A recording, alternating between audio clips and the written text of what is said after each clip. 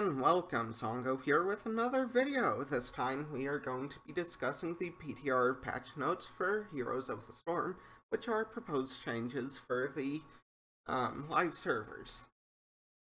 Specifically, I'm going to be talking about my favorite hero, Kael'thas, and since there is just so much going on here, I will try and keep it to just the most important changes. So, let's start off.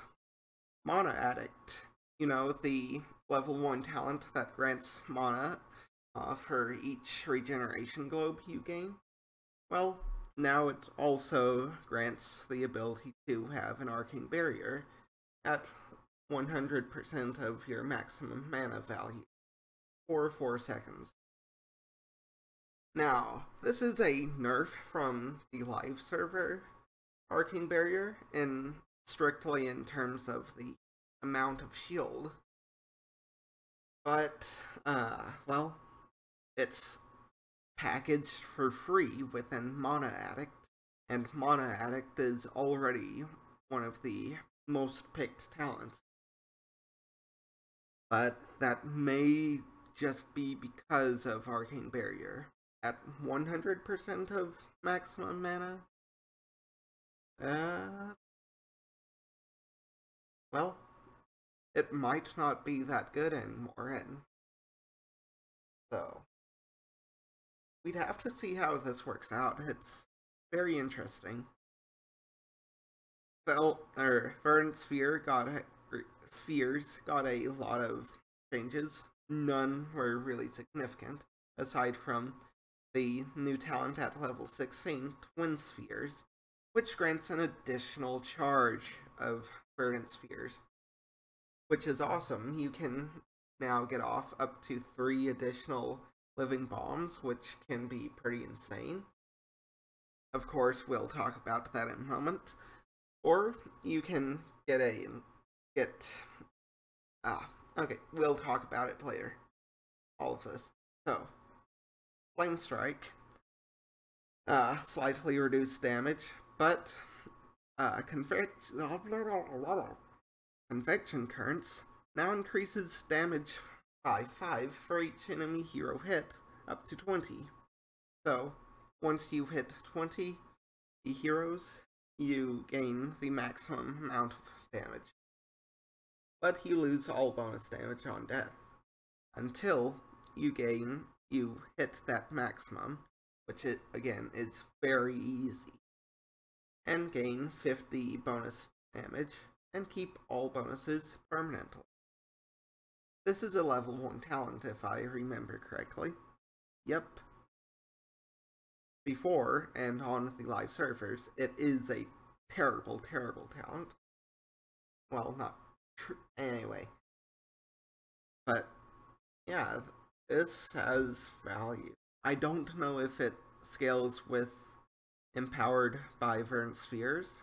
If it does, that would be pretty nice.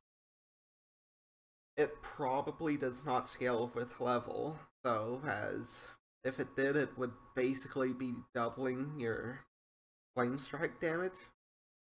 Which, I mean, Flame Strike already does a good bit of damage, though. So, yeah. But it could be interesting, still. And the new talent, Burned Flesh, at level 7, hitting more than one enemy with a Flame Strike, or hero with a Flame Strike, causes each take damage equal to 8% of their maximum health. I don't think Cho'Gall counts as 2 heroes for this, but it would be amazing if it did. Yeah.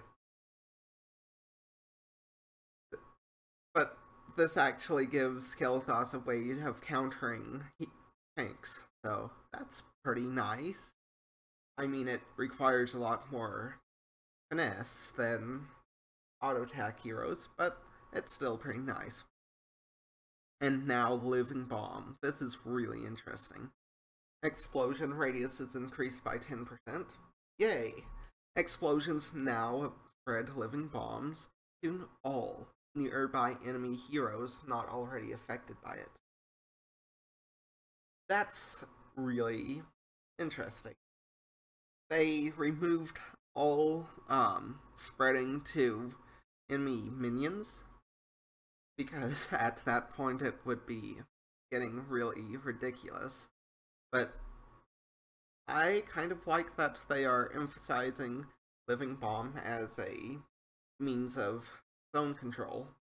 I don't know if they've gotten a visual indicator for the exact radius, because if they did, that would improve both the enemy's counterplay and how much zone control you can have with Living Bomb. Because if it's just some guy glowing red with Living Bomb, it's sometimes easier to, just not miss it happening. So yeah. It's not indicated here that they've got a visual indicator, but maybe. So.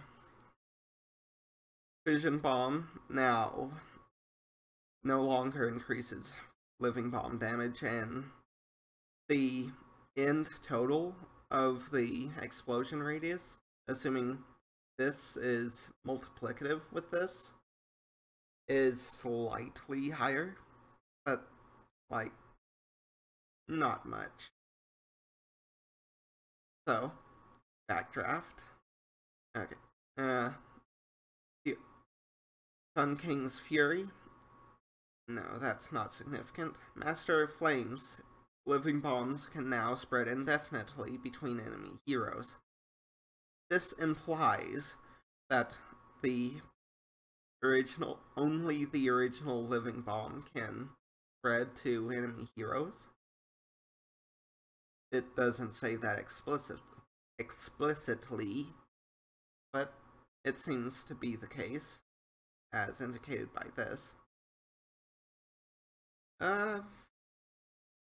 Considering there doesn't seem to be a defensive talent, that could be pretty nice if at low MMRs because of people not spreading out. But I'd have to see it in action. It seems alright. And Gravity Lapse, now using Verdant Spheres to empower Gravity Lapse, now also increases its stun duration by 50%.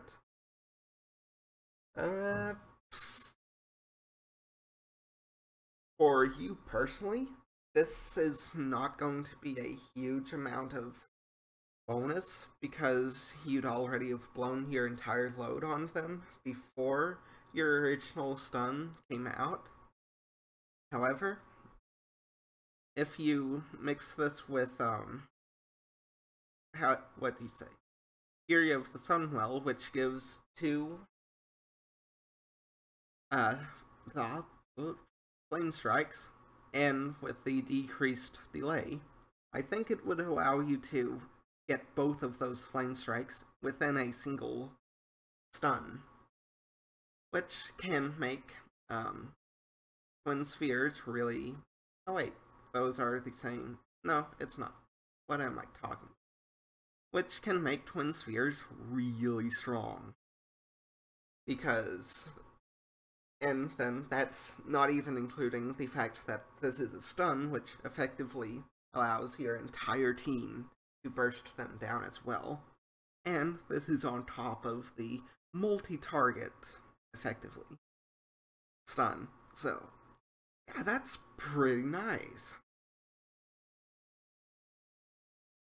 And new Netherwind, a really highly picked up talent, now no longer has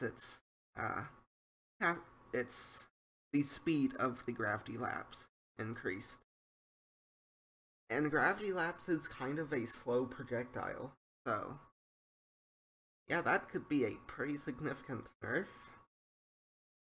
To be fair, I think this is restoring about 2 times the mana you're using. So, I think Netherwind would still be the go-to talent, but This is interesting. And Gravity Crush. At last, we reach the end. Gravity Lapse causes enemies to take 25% additional damage from Kael'thas for 4 seconds.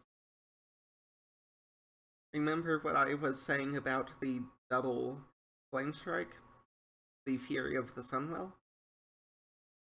This basically guarantees that you're going to be one-shotting anything that you catch in Gravity Lapse if you take Fury of the Sunwell, which any squishy, not just anything, because tanks can probably survive it. So this is very interesting, and I like that there's a bit of balance between Living Bomb and Flame Strike in their apparent power now. However, due to them taking out the generic talents, there's only 3 talents at each talent tier, aside for 10 and 20. So, whatever.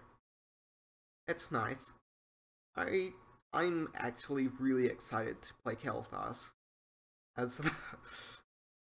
So, have fun, and I'll be playing Kael'thas. Bye.